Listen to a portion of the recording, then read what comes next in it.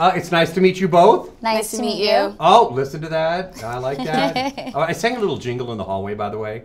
When I was they said, "Well, you're talking to Jackie and Diane." I'm like, "Little story about Jackie and Diana." I was trying Diane. to tell them. It's I Diane. added the whole. But you can't because the song is Jack and Diane. It's very true. And her name is Diane.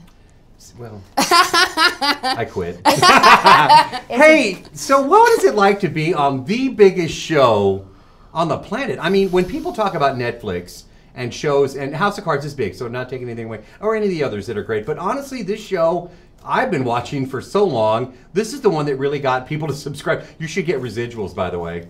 We should. But how does it feel to be on such an instrumental program? Did you have any idea it was going to be this big? No. We Really? get that question all the time. I don't think any of us knew. We would sit in a room and like, yo, what do you think is going to happen? Yeah, like, and we like really liked that. We were like, yo, you think we're gonna be back? like, do you think this is gonna have another season? I don't know, we'll see. Yeah, And, it was like random. Yeah, we didn't think that any of this was going to happen. So it was certainly a pleasant surprise. And after the first season was released, we're like, do you think the show's gonna be good? We're like, we hope so. I mean, it is Gen G.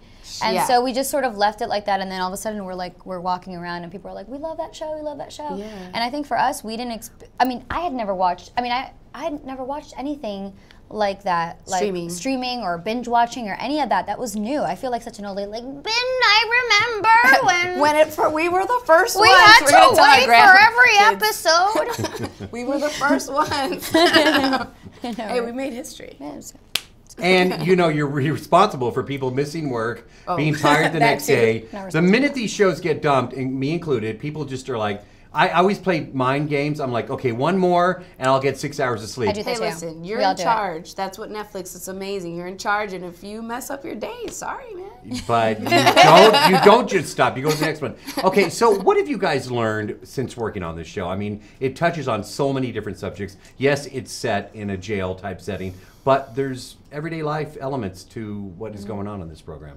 I'm just curious what you guys have learned since. I mean, I really didn't know everything that happened in women's prison, and it was really incredible, like what I learned, you know, what you didn't have, what was taken from us. We weren't in control anymore. The time, everything, you know, it was crazy to read the script and understand what's happening. Just a lot of what real people go through. I mean, what you know, what these women were going through, and like you start thinking about people who actually have to go to prison and just get, like I was saying earlier, just get written off.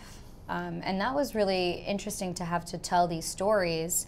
But at the same time, you were like learning how important these stories were because people were connecting with them so much. I mean, getting fans and fan mail and letters and saying, you know, thank you for sharing these stories and thank you so much for representing just such a large group. Yeah, we represent everything. Everything.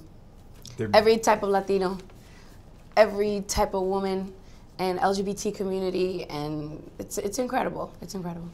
They gave me the rap, but you know what? I hadn't even thought of that angle. That's right. The letters and the people that watch and stuff, they relate.